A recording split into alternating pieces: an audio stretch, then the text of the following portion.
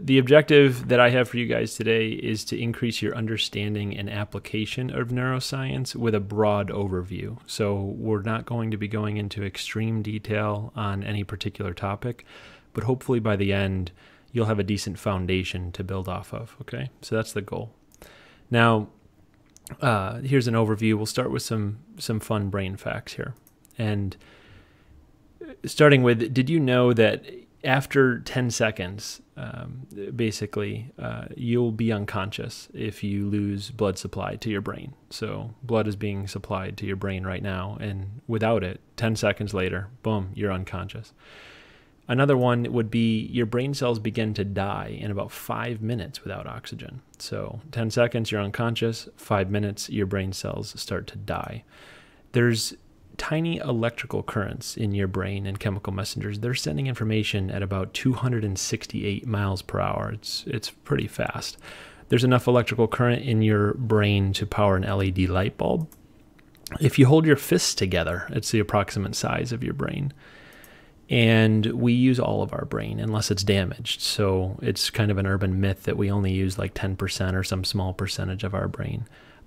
There's an argument to be made that we might not be using our full capacity at any given point in time, but we definitely have a reason to have the different parts of our brain. All right, and the folds in our brain, as you can see in the picture, they basically increase the area of the brain, and you'll notice that babies have smoother brains than adults, which is quite interesting. So we'll go on to the next one here. The brain is amazing. It's basically only 3 pounds. It's 2% of your body weight, but it uses 20% of your body's energy. And even more for an infant or children, right? So you would think that, 60% for an infant of the body's energy is going to the brain. That's a lot. Your brain is rapidly developing as a child. It's the most complicated system, really, that we know of in the entire universe. You can ask questions about the meaning of your own existence. It's pretty phenomenal. Basically metacognition and the nature of God. And we can contemplate the smallness of atoms all the way down to, the nucleus and even farther, and the enormity of the entire universe. And so really what we want to talk about is getting into the structure and function of the brain, senses, biochemistry, brain imaging. I'll show you guys a video, and then we'll wrap it up. But it's going to be kind of a rapid overview here of some neuroscience. All right, so let's get going. Neuroscience is a multidisciplinary science. It's concerned with the study of the structure and function of the nervous system. So there's a lot of different body systems. The nervous system is really the one we're going to focus on today. The central nervous system and the peripheral nervous system are the two main components of your nervous system. The central nervous system is going to include your brain and spinal cord, whereas the peripheral nervous system is kind of all the branches that come out from that. And so we can classify that even further. So we have CNS for central nervous system, PNS for peripheral nervous system. Your brain and spinal cord really make that up. And your brain receives and processes sensory information, initiates responses, stores memories, thoughts and emotions, and so on. Your spinal cord conducts signals to and from the brain, and it controls your reflexes. So sometimes if you touch a hot stove, it's inefficient for you to send that information all the way to your brain. It can just do it with the spinal cord. And then your peripheral nervous system, we can split into motor neurons and sensory neurons. And so basically motor neurons are muscles and glands, and then sensory neurons, such as the skin or the eyes, like sensory organs. And we can split that even further into the somatic and autonomic for the motor neurons. So we have voluntary movement and involuntary movement. You can probably think of some examples of each, but we can break it up even further. And so with involuntary movement, we have the sympathetic and the parasympathetic nervous system. So we have our fight or flight response, like adrenaline, and we have our rest or digest. And so we all know that, for example, breathing could be voluntary or involuntary. Like you can kind of think about breathing or consciously, but you can also do it without consciousness as well.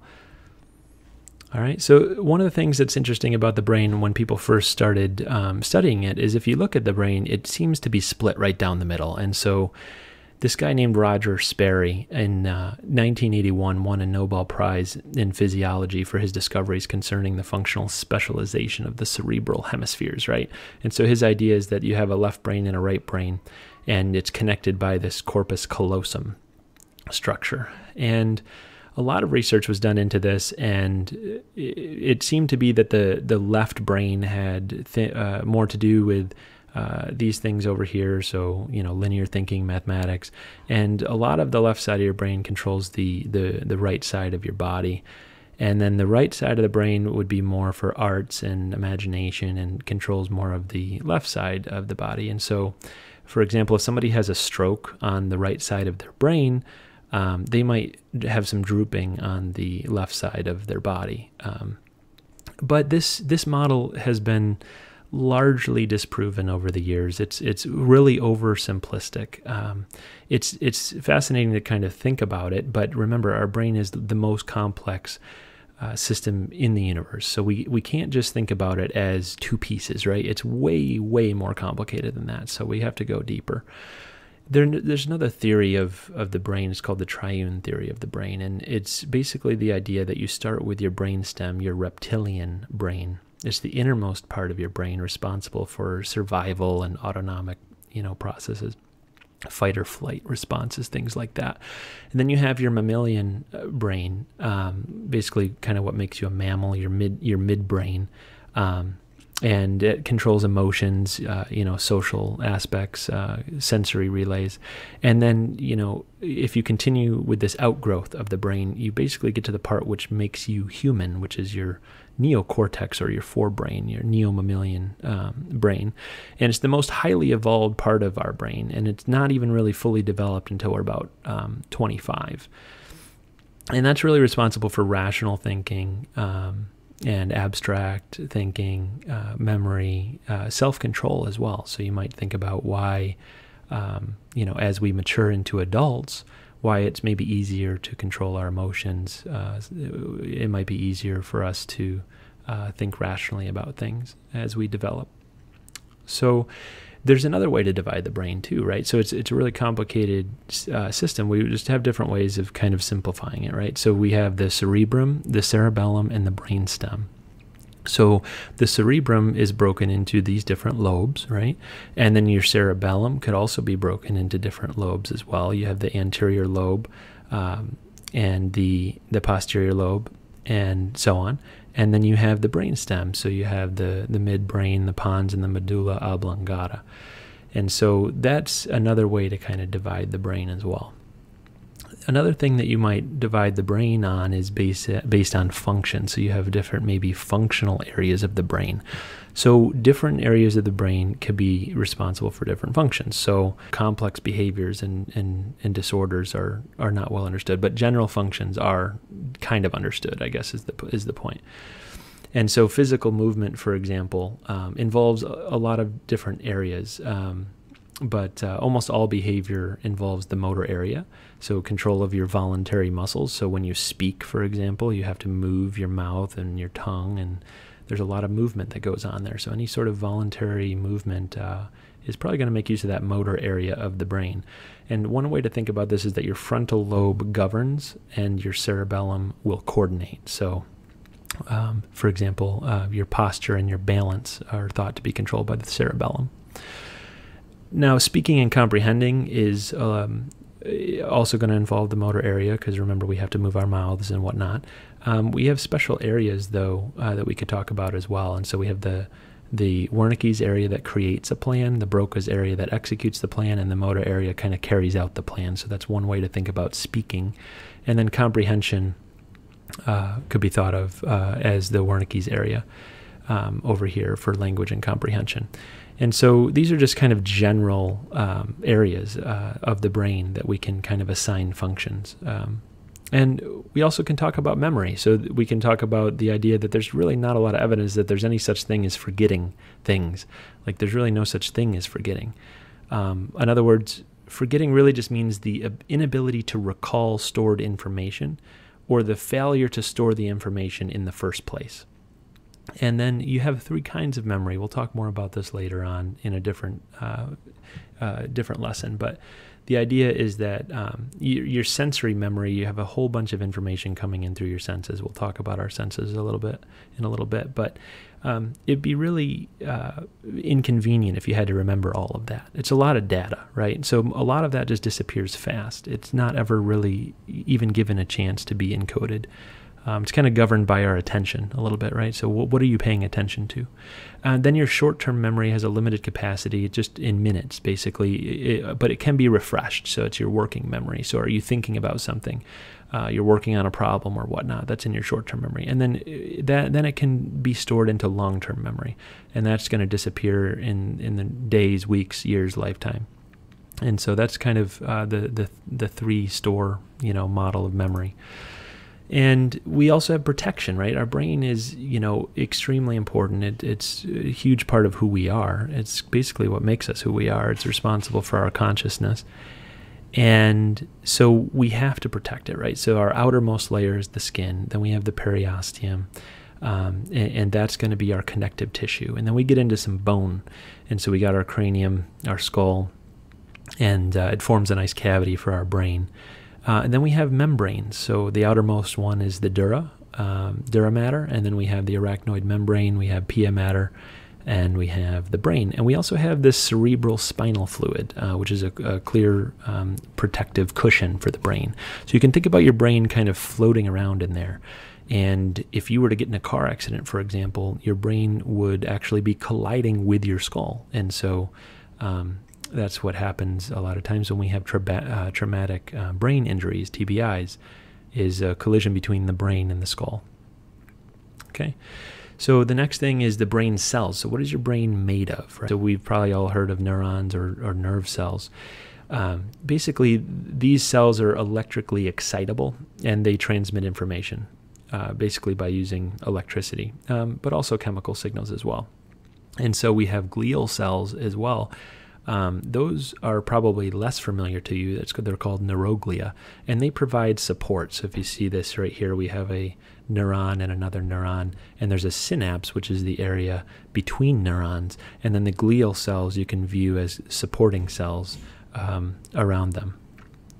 Another interesting fact is that the human brain has about 100 billion nerve cells.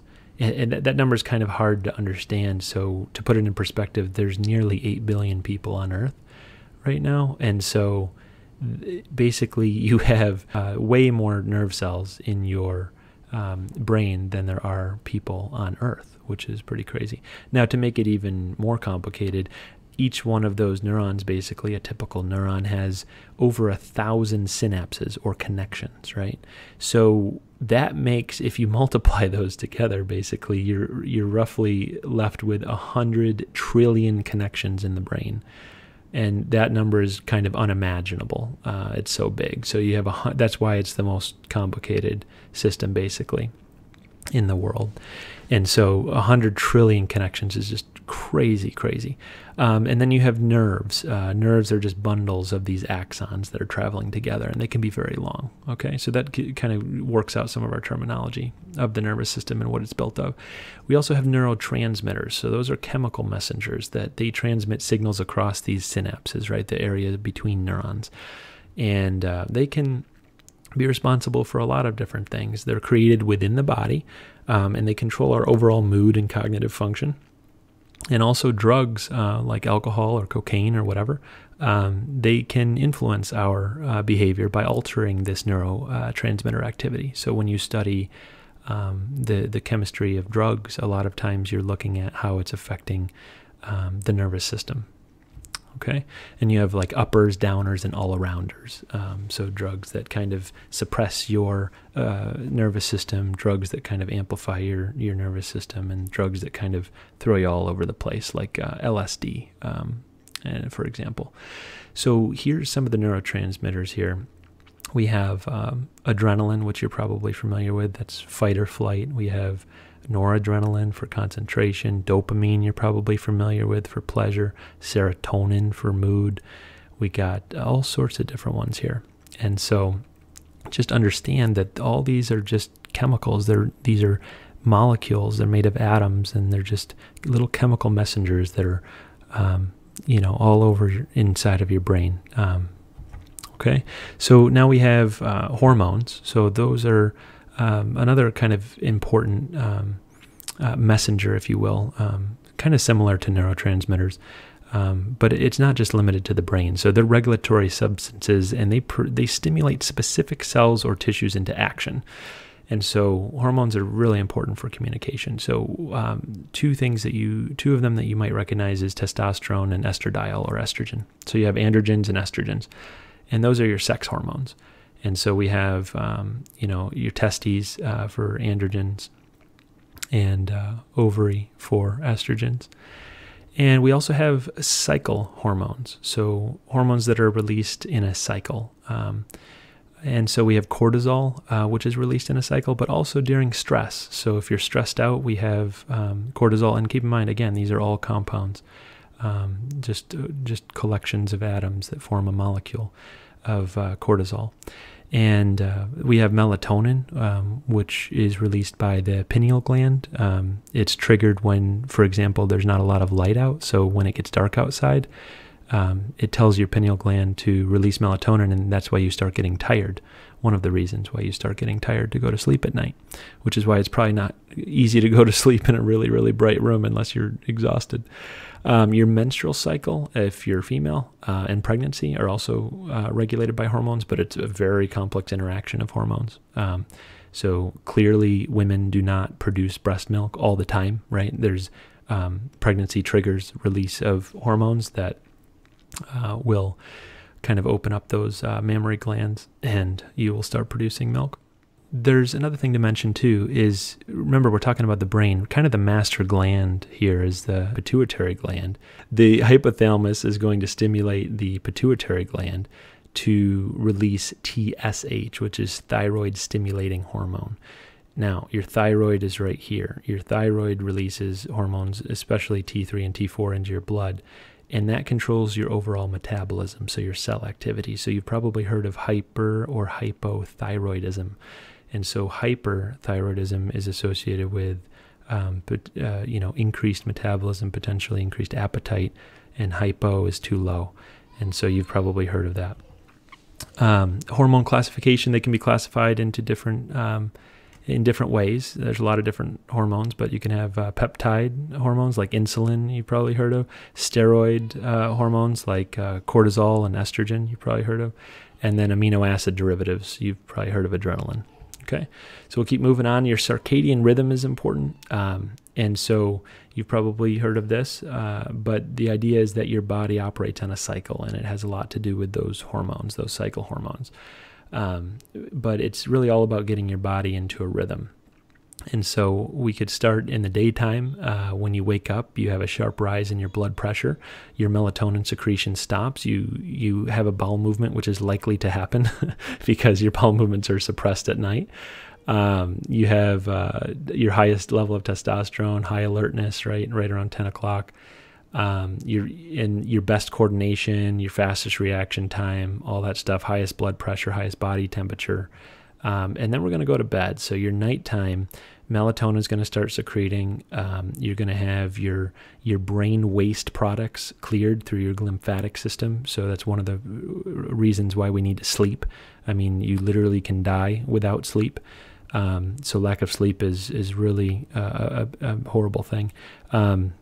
Your bowel movements, again, are suppressed. Your body's repaired, and you're in your deepest sleep here, right around 2 in the morning. This is just an average cycle. Obviously, it's different for everybody. For example, you have people that work the night shift and whatnot, that you kind of have to adjust your circadian rhythm based on your needs. But everybody does have some sort of a cycle that they operate on. And so then you have your rapid eye movement sleep, your REM sleep. And your brain is actually really active during that sleep. You might think that it's not, but it is, and it stands for rapid eye movement sleep. It's a really important aspect of sleep. And then you have your lowest body temperature, and then you wake up. So the National Sleep Foundation in 2006 found that 87% of high school students in the U.S. are sleep deprived. A lot of you are probably sleep deprived as well. So I'm sure that this extends to college students. Okay. Now, losing sleep is associated with learning losses, right? It affects your memory, your mood, reaction time, inflammation. You can cause hallucinations, high blood pressure, illness, hormonal imbalance, stroke, or even death. And so it's recommended that adults need approximately 7 to 8 hours of sleep per night, and children and adolescents need more. And so if you're not getting that sleep, you might have to make up for it in other ways. Maybe you'll take a nap in the day, or maybe you'll go a few days without a lot of sleep, and then you'll be able to sleep in on the weekend or whatnot. But you definitely can suffer due to sleep deprivation. Okay, so now we have our cranial nerves. Basically, an important aspect of the brain are the main brain nerves, right? So you have 12 pairs emerging from both sides of the brain, and they're located in the head and neck regions, and you can have sensory, motor, or just mixed, but they govern your 5 senses and more. And so we'll talk about your 5 senses here. It's important. So how do we get data from our environment into our brain? So we have our sight. We can see things, right? Are things visible to us or invisible? If you're blind, then clearly this is not working correctly. But the idea is that we have waves of light, photons, at different wavelengths out there for us to see. Now, it's a very small part of the electromagnetic spectrum that we can see, very small part. There's other light like X-rays and infrared, microwaves, radio waves that we cannot see, but there's a small part that we can see, right? And that determines all these different colors that we have defined over the years to be, Roy G. Biv. Now, the idea is that these waves come in when you have your eyes open, right? You don't see it with your eyelids closed. So you open your eyes and this light comes in, and it first hits your cornea. And if somebody has ever scratched their cornea, you probably know what that is. And then you get into the lens here. So you have your pupil and your iris, but one of the key players is the lens. And the lens's responsibility is to change shape, to focus the light onto the back of your eye, which is called your retina. And so on your retina, and you have your optic nerve, which will then send it to the brain, right? But your retina has all these cells here, and there's cone cells for color and rod cells for low light situations. But those are, kind of sensory cells that will help you determine what you're looking at, and then send that information to the brain. The image is usually formed upside down, and your brain kind of has to flip that right side up again. So there's some interesting stuff that goes on there. But that's how we extract data from our environment in the form of light. Now we go on to hearing. So we're going to extract data from our environment in the form of sound, which is in the form of basically air molecules that are propagating sound. So it's another form of a wave. It's not an electromagnetic wave, it's a mechanical wave. And so you have areas of increased pressure and decreased pressure in the air around you. So right now, as I'm talking, my voice is going into the microphone. It's being converted into basically electricity. It's being transmitted all over the place. Eventually it gets into your computer. It's sent into your speakers or headphones, and then your headphones have to start vibrating at, what it tells it to do. And then my voice is being reproduced, probably in a distorted way from what you would hear if you were listening to me in person. And then your ears have to interpret that. So the sound eventually will get into your ears here, but let's talk about this threshold of audibility. So is sound audible or inaudible? Obviously, there's people that are deaf. They can't really hear anything, right? So our ears are really important for this. And so we have this idea of intensity measured in decibels and frequency measured in hertz. Now, there's certain frequencies that are too low and too high for us to hear. So, for example, as you get older, usually you can't hear as high of frequency.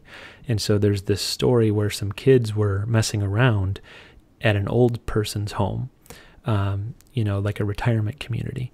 And what they did is over the loudspeakers, they would play this really, really high-pitched sound. And the kids could hear it, and it was extremely annoying. But none of the community members could hear it because they were too old.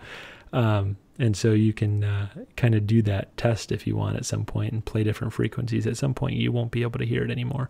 And then decibels, threshold of pain, right? So if you hear, if a gunshot goes off right next to your ear, clearly that's going to be, a really high decibel rating, and you could potentially have permanent hearing loss. It's not just about the intensity, it's also about how long you're exposed to that.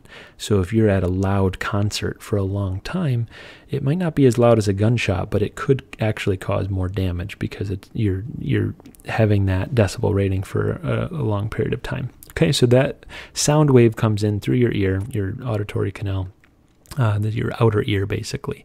And the purpose of your outer ear is to collect the sound. So you have the shapes of your ear to kind of focus that sound into your ear. And then it gets into here to your eardrum, and that's really the start of your middle ear. And so you have three important bones here, your stapes, your incus, and your malleus. And that acts to amplify the sound. So your eardrum, basically through your eardrum has a significant amount of area here, and there's not a lot of area over here. And so through the process of these three little bones, it's basically amplifying the sound. And hearing aids, their job is to help you amplify the sound if you're starting to go deaf. Now, it's basically banging up against your inner ear or your cochlea. Now, your cochlea is basically full of fluid, and the job there is to convert these messages here into an electrical signal and then send it through the cochlear nerve to the brain. And so that's where you get your data from the environment in terms of hearing things. Then smelling, right? So when we smell things, clearly that's more information about our environment. What's going on there? Well, these odor molecules are going to enter your nose and into your nasal cavity, right? And you have all these nerve endings.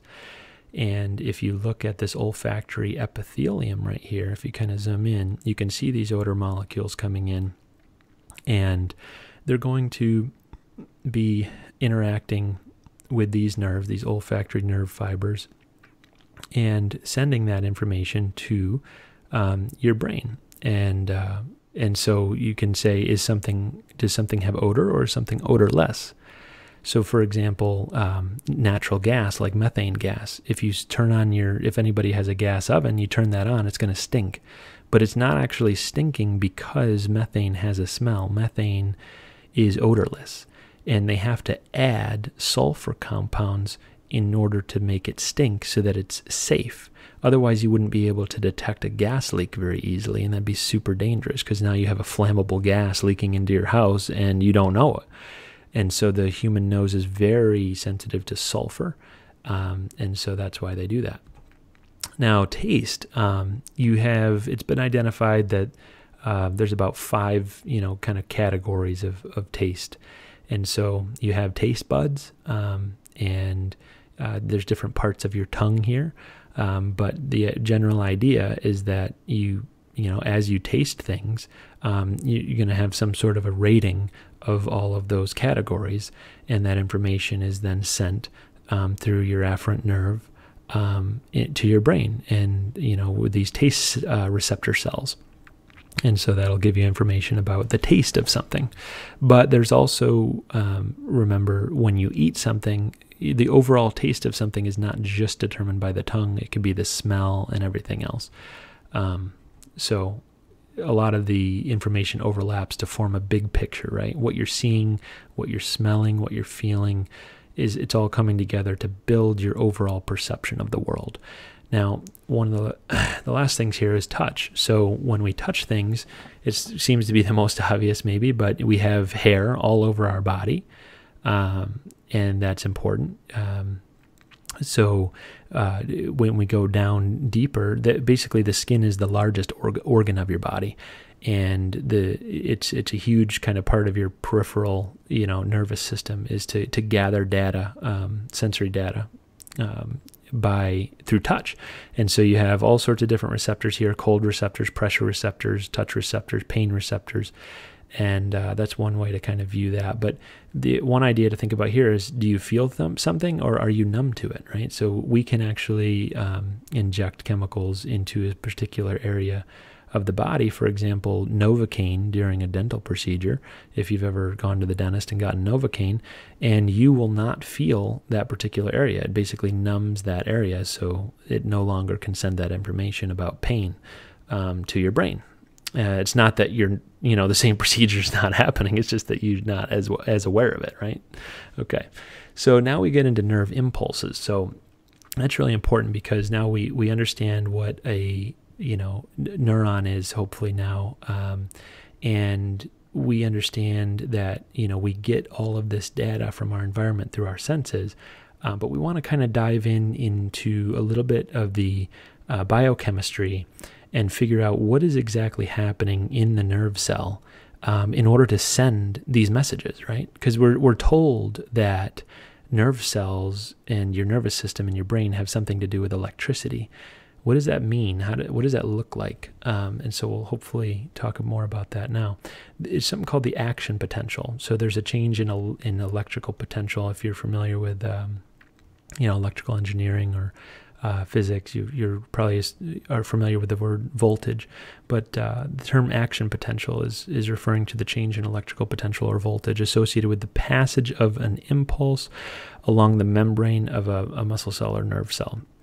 And so one important thing to note here is that the frequency of the action potential can change, but not the magnitude. So in other words, if you are outside and you feel a breeze, your nerve cells are going to detect that because the air is exerting forces on your skin, right? But it's not going to be very frequent in terms of the impulses, because it's not a ton of pain that you're in. It's not a ton of stuff that you're feeling. But if somebody, hits you in the arm with their fist or with a baseball bat or something, it's going to then trigger a lot of nerve impulses. So it's not as much the magnitude of the impulse, it's more of the frequency of impulses, how many are going on.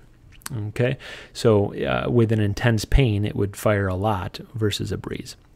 Okay, now this is an interesting picture because it's an actual picture of the brain here. And so we can separate the brain into this gray matter and white matter.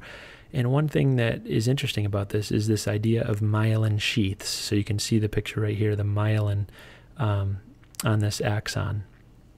And the idea is that myelin sheaths are going to speed up your connection.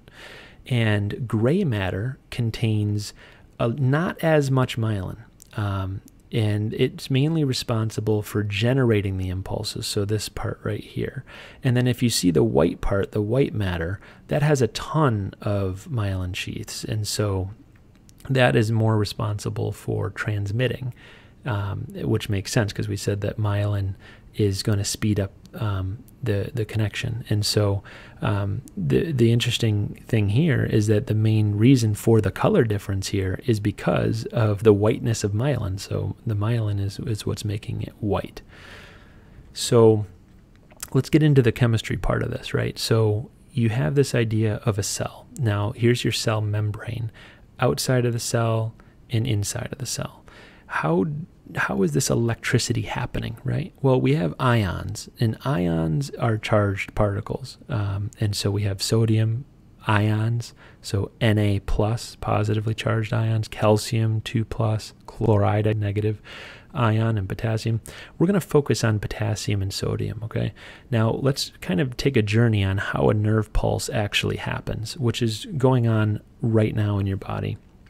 So the idea is that you have to have some sort of a polarization of this membrane. Polarization meaning like north pole, south pole. It has to become charged. So you have this idea of a resting potential. Now this is just, the reason why it's called resting potential is because the nerve cell is not firing. It's not really doing anything. This is just the potential, the voltage that exists, the polarization that exists in it being ready to fire, okay? So you have this net positive charge and this net negative charge, okay? So we have the movement of ions to facilitate that difference. And so how do these ions move? Well, we have different ways that can happen, but we have protein channels for these ions. And this idea of passive transport or facilitated diffusion. And so we have different gates on them. So we have voltage-gated sodium channels, voltage-gated potassium channels, mechanically gated ion channels, and even ligand-gated ion channels. And we also have active transport. And if you remember, passive transport doesn't require really any energy or ATP. Active transport does. And so we also have these pumps, these sodium-potassium pumps, the two ions that we're going to focus on. And that requires ATP, which is adenosine triphosphate. That's your body's like cellular energy currency.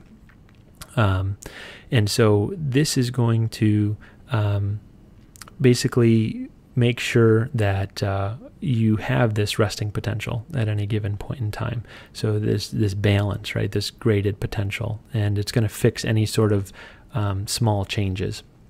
And this can actually account for 20 to 40% of the brain's energy use.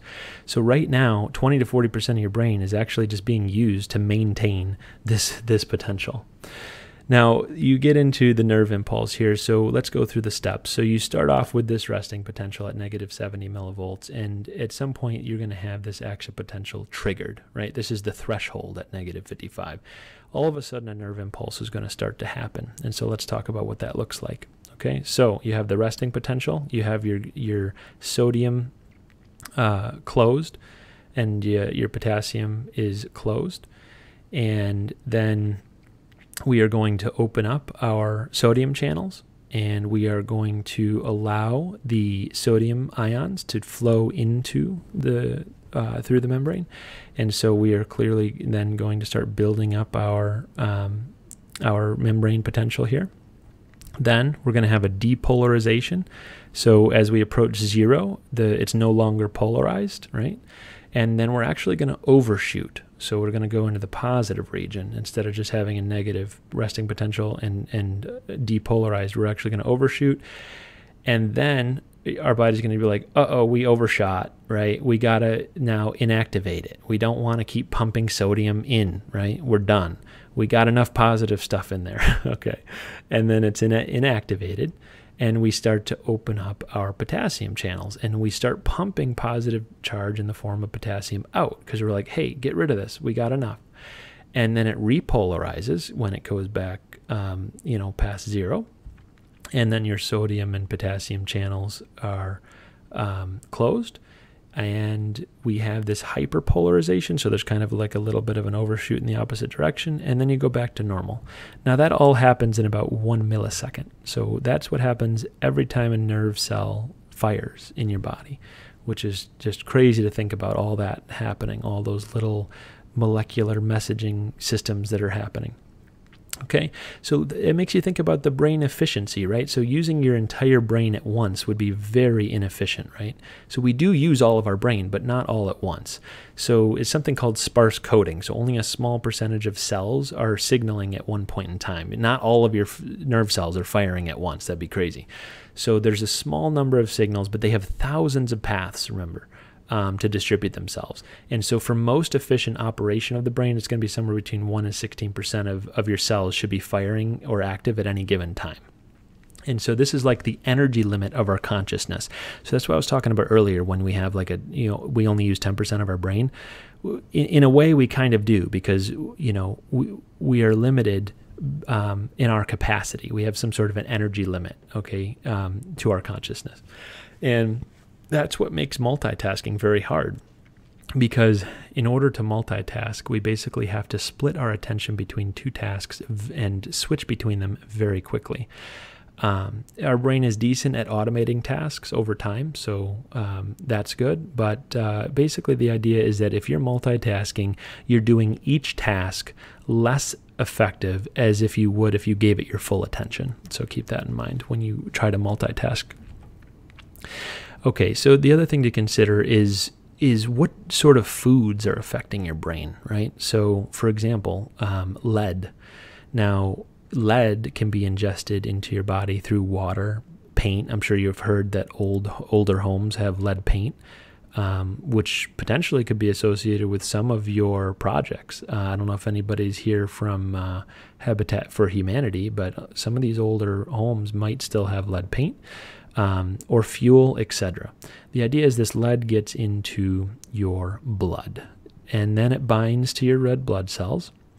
It crosses the blood-brain barrier, and it starts to affect your neurons. It binds to these NMDA receptors, and it blocks glutamate, and it disrupts calcium ion signaling. It's going to then, you can kind of follow the path here, it's going to then reduce your calcium and increase your nitric oxide synthase, and it's going to lead to cell death, basically by decreasing your neurotrophic factors, your NTFs, and it's going to decrease long-term potentiation. The idea is that it basically leads to brain damage. So lead poisoning is very horrible, especially in children. There was a story of a child who was chewing on an old toy that was painted with lead paint from their grandparents, and ended up with permanent brain damage as a result because of the lead that was ingested. So just be careful. There's certain foods that are threats to our brain and certain foods that will help protect our brain. And then clearly exercise and sleep and intellectual stimulation is really key for a healthy brain. So that's kind of like brain health. Now, how do we know a lot of this stuff, right? Where do we get our data? So a lot of our data comes from these different tests that we can do. So we have positron emission tomography, or a PET scan, and that uses a radioactive substance called a tracer. We have an EEG that records electrical fluctuations along the surface of your scalp. Then we have this SPECT scan, which is called a single photon emission computed tomography. And that has either a surface view or an active view. We also have functional MRIs as well, and that checks brain activity by measuring blood flow to certain areas of your brain. And so the idea is that these scans show how your brain and its tissues are working. And then there's also other imaging as well, but it mainly reveals structure. So like MRI, CT scans, X-rays, ultrasounds, and so on. So we can collect data from the brain. Here's an idea here from Dr. Daniel Amen. He is a fairly well-known contributor to these scans. And the idea is that if you have a healthy brain scan, it's going to look kind of something like this. And if you have a stroke or a couple strokes, this is potentially what your brain would look like on this scan. So we have clear damage to 2 areas of our brain due to a stroke. Now, if you have Alzheimer's disease, you can clearly, it's one of the most depressing, horrible diseases out there is Alzheimer's disease, because you eventually are deteriorated to the point where you don't even know your loved ones anymore. So your brain is clearly affected by Alzheimer's disease. Now, you also have traumatic brain injuries due to football or whatnot. One of the common causes of traumatic brain injuries is due to falling, just gravity. Think about that, just falling down the stairs or falling just anywhere, really. It's a huge source of traumatic brain injury. We also have drug abuse. So clearly different drugs will affect your brain and potentially lead to permanent brain damage.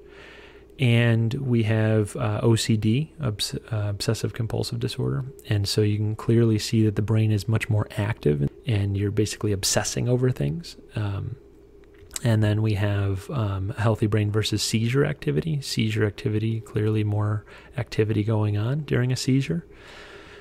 We also have ways to improve, though, so it's kind of a positive note. So, through neuroplasticity, your brain is very plastic. It can actually form new connections and improve itself. And so this was a teenage girl with ADHD and going from basically failure to success through treatment. And we have a situation with a woman who had dementia and through different treatment was able to improve the state of what her brain was looking like. And we also have alcohol abuse. So this was an fMRI involving alcohol craving. And so before the treatment, there's a ton of brain activity here. And after the treatment, there's not. So one of the things that they do with addicts, which is one of the #1 causes of death of people under 50 in the United States, is drug overdose. So it's clearly an important thing to understand. And I'm sure all of you know somebody who has a drug problem. The idea is that they're going to develop certain triggers, and with those triggers, it's going to be a ton of activity going on. So one of the ways that they can treat that is exposing an addict to whatever identifying and exposing an addict to whatever those triggers are, and then kind of counseling them through the process of making that not a trigger anymore. And so that's kind of what they do to help with that treatment. Now I have a little video here, and this will get into a little bit more about how we can see and understand the brain. Sometimes all you've got is a crazy idea and a lot of ambition. I had this feeling from very early in this project that there is a way to make this work. Don't know what it is yet, but there is a way. It's kind of like a wild dream. It's not something that you would intuitively expect to work. People told these guys they were wasting their time, that they should do something productive, but they just dug in further. Now, before I tell you what their crazy idea was, first let me say that Tilburg and Chen study the brain. The brain is extremely complex, so complex that we don't necessarily even know what we're looking for. The brain is like a circuit made out of cells called neurons. In a cubic millimeter of your brain, those cells will have about 1 billion connections between them, doing some fraction of 1 trillion things per second with millisecond timescale precision. For Boyden and his students, the brain is a vast and largely uncharted three-dimensional expanse. So we want to get what you might call the wiring diagram of the brain, but not just the wiring, all the molecules along those wires and at those connections. Sure, we've got ways to map and image the brain already, but they've all got their limitations. MRIs reveal brain activity, but across large swaths, so zooming in on the neural nanoscale to see connectivity, forget it. Electron microscopes give incredible detail, but you can't label different structures with different colors, so you can't discern the 3D configuration of molecules and connections. The light microscope actually provides gorgeous images of brain slices, but there's a limit to how much you can see. There's an analogy to this where if you zoom into a digital photograph, you can see smaller things. At some point you get to a limit where you can see individual pixels, and if you keep on magnifying it, you're not going to see any more information about what was in that scene. Same thing with a light microscope. Zoom in past the size limit, into a synapse where two nerves meet, say, and you just get a blur. But what if you could somehow zoom past that limit? And this is where we get to that crazy idea, inflating the brain itself. We've been thinking about ways that you might be able to physically magnify the brain. Could you actually blow it up and make it bigger? And then look at it with the same old light microscope. But how do you enlarge a brain while keeping all of the nanostructure in place that you want to look at? Just to think that you could preserve all that complexity while basically destroying your sample, that's what's crazy about it. So here's the DIY version of how to actually do this in a handful of somewhat simplified steps. First, we take the brain of, let's say, a mouse, and we fix it with formaldehyde, and that just locks down all the molecules. It's kind of like taking a snapshot. Step 2, use the lab equivalent of a deli slicer to shave off a slice of brain. Step 3, add fluorescent dye. Step 4, embed that slice in a material that swells in size. That material, sodium polyacrylate, better known as the stuff in diapers that absorbs just an obscene amount of water.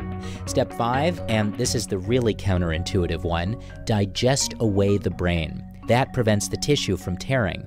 Now all you're left with is the dye embedded in the diaper material. So you can think of that like taking a three-dimensional fluorescent cast. And then the cast is expanded by washing it in water. That's it. In other words, this is your brain on diapers. Or actually, this is your mouse's brain on diapers. Regardless, the result, once you place this cast, expanded 4- or 5-fold under a light microscope, is just astounding. A spray of neurons interlocking in 3 dimensions, bundles of axons coursing in all directions. Zoom further in to see actual proteins, all in color. This is the 3-dimensional weave of the brain itself. This took months to figure out.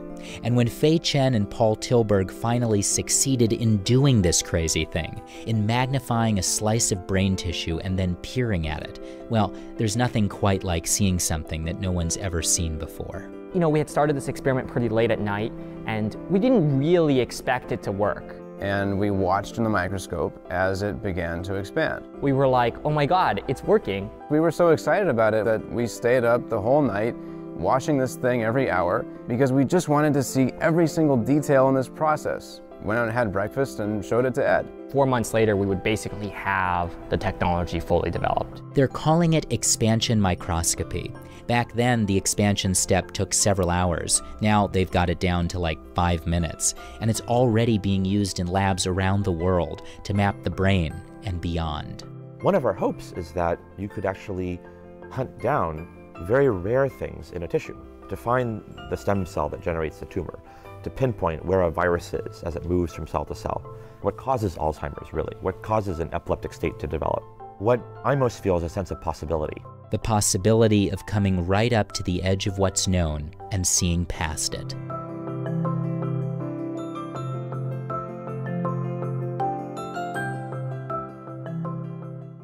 We're on the conclusion now. So let's give you a summary of kind of some of the things we've been talking about.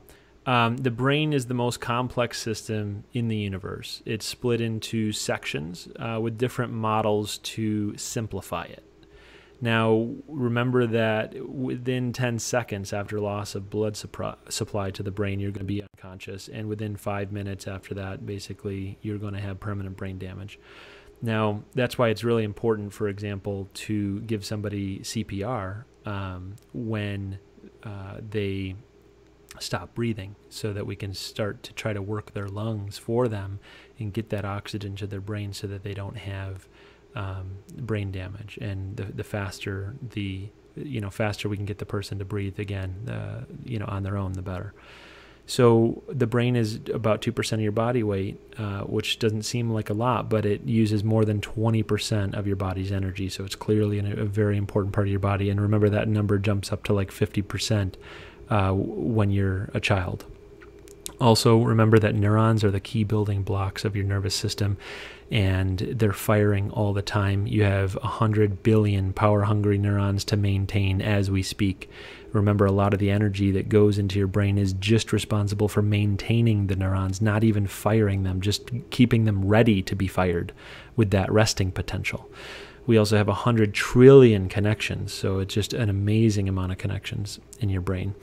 And now we also know that these nerve cells fire through the concept of electricity. So without electricity, your heart would not beat, and you wouldn't even be able to think. So that's an interesting idea. Now, also, one of the most phenomenal parts of the brain is that it can rewire itself with new neural connections, and that's the idea of neuroplasticity. So there's just one little thing I want to share with you quick on neuroplasticity. There was a movie that came out. You might have seen it. It was a while ago. It's a pretty old movie with Dustin Hoffman and Tom Cruise called Rain Man. And it's actually after a real person named Kim Peek. And this is a guy that was born, with definitely some unique issues, abnormalities of his brain. He didn't have a corpus callosum, which is that part of the brain that connects the two hemispheres. But he developed an exceptional memory. But when they would ask him, how does he remember it, or how did he come to his conclusions, he wasn't necessarily able to explain it. But he would remember exactly what happened on certain days 50 years ago. You'd be able to tell him your birthday, and he would be able to tell you the day of the week and what happened on that day that you were born, almost instantly. So it was just a phenomenal memory. So that was an interesting way in which the brain rewired itself, and in a way that's not normal. And it led to some exceptional abilities, but it also obviously led to difficulties as well. So he had a lot of social difficulties, for example. Now, another interesting thing with neuroplasticity is some of this research being done by David Eagleman. And he developed this sensory vest. You can watch the TED Talk, but the idea is that, the sound is going to be interpreted by this vest, and then I believe it's going to vibrate in different areas, let's say on your back, and you're going to feel that. And so when somebody says hello, if you're deaf, you can't hear the sound waves, remember, but you can feel. And so if you have a vest that can start to interpret hello and vibrate in a certain way, you can actually teach people how to hear again, even though they're deaf. So the parts of their brain that are responsible for hearing, even though their ears are not working correctly, can be hijacked and used through the process of hearing through this sensory device that could be strapped to you. So they're actually training people who are deaf to hear again through a different way.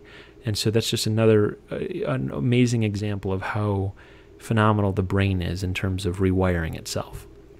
Okay, so real quick, we'll go over a couple questions and then we'll let you go. So discussion questions: what information was meaningful or surprising to you during this presentation? I know it was a lot. Remember, the goal was to increase your understanding and application of neuroscience with a broad overview. So I went over a lot of different stuff quickly.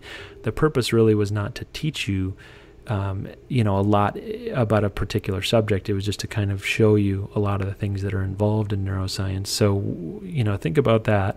And then also think about how can you apply this information in your life and your work at EPICS. So Isabella, you can go ahead. What's your question or what's your comment?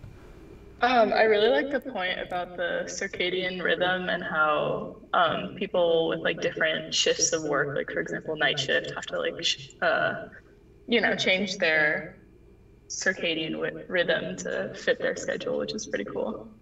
Yeah, humans are very habitual creatures. You'll notice that when you put your shoes on, you tend to put this, a particular side on first.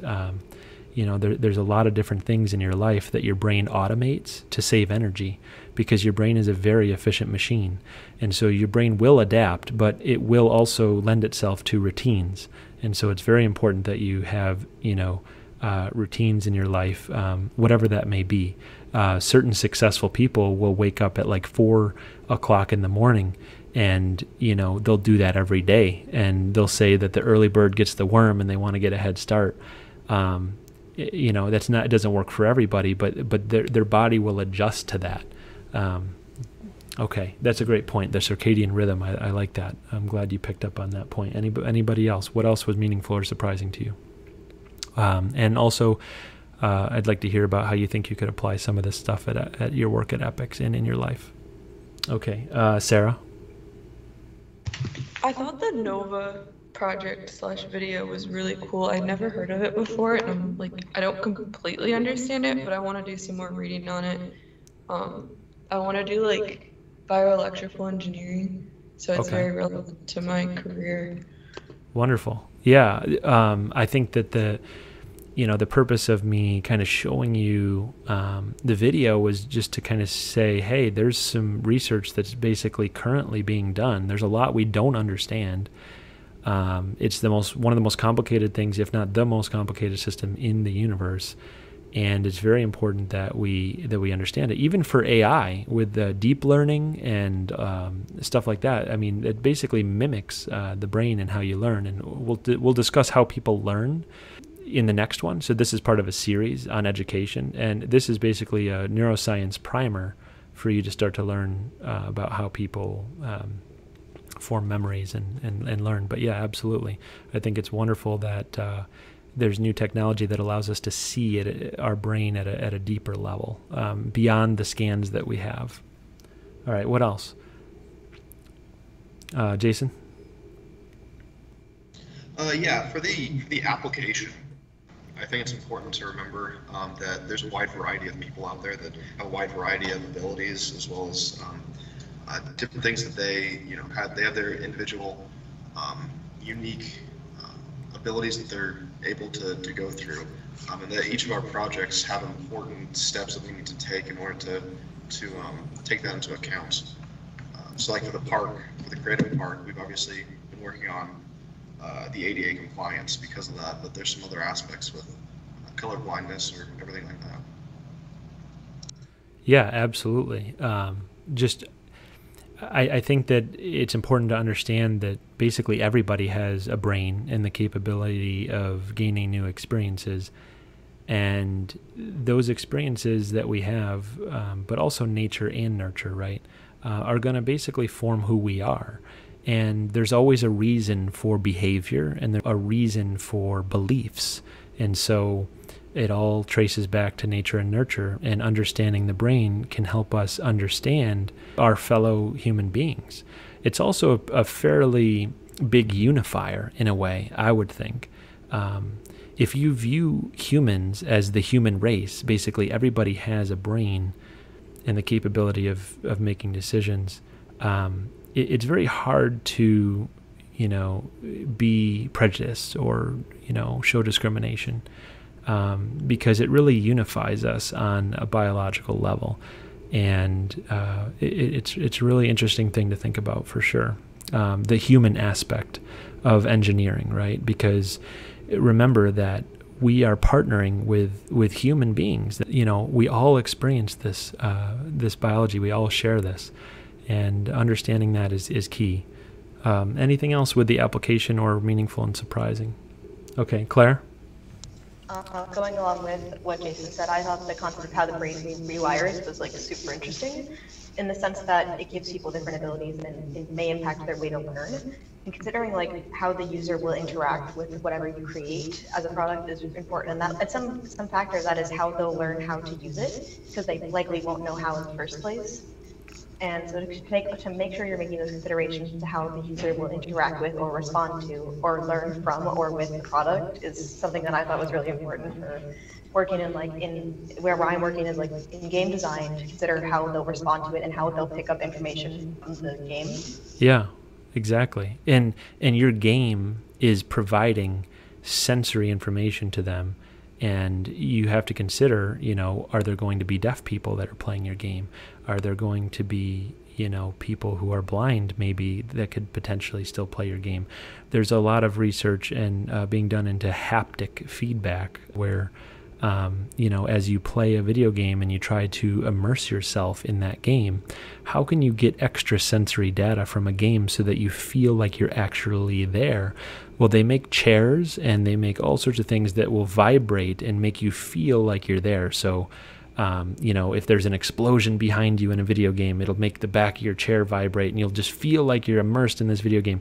We also have virtual reality too, which is another interesting thing to think about, and how it manipulates our senses into thinking, different things about our environment.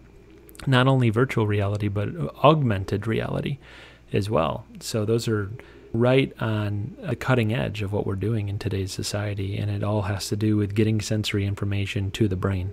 Well, thank you for coming. I hope that you took something from this. I know that it took me a while to kind of compile a lot of the important things that I thought I should cover with neuroscience. And so coming soon, we will talk about the science of learning, if you want to join me again, on 9/25, informal learning on 10/16, and then human development on 11/30. And so that is the series on education. And enjoy the rest of your night.